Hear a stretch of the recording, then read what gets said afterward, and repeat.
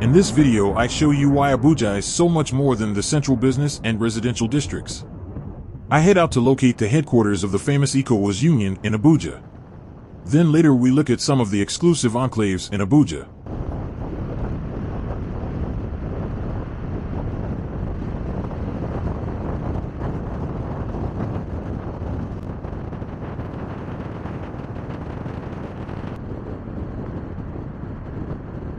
The diversity of Abuja makes it a dynamic urban center that extends beyond its commercial and residential cores, encompassing diplomatic institutions, exclusive retreats, and diverse communities.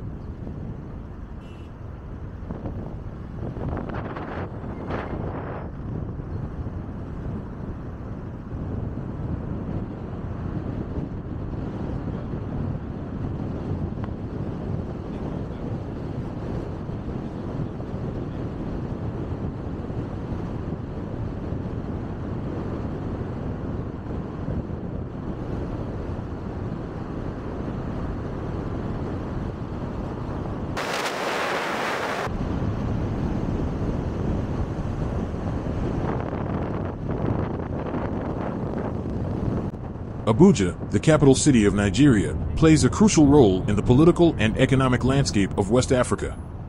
It serves as the headquarters of ECOWAS, a regional organization established to promote economic integration and cooperation among its member states.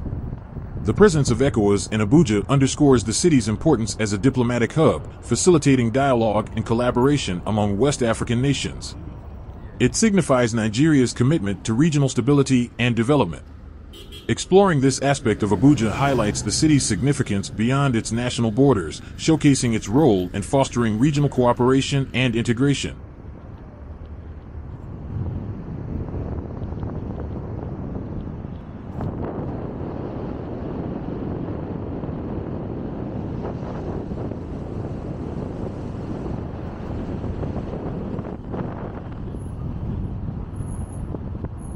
Abuja is a preferred destination for wealthy politicians from across Africa seeking luxury and seclusion. The city's strategic location, well-planned infrastructure, and security measures make it an attractive destination for those seeking refuge or investment opportunities away from the spotlight.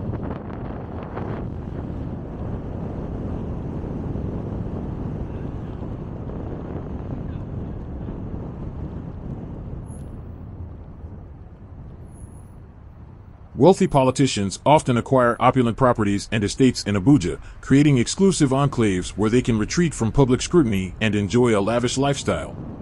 This phenomenon sheds light on the dynamics of political power and wealth distribution in Africa, highlighting the disparities between the elite and the general population.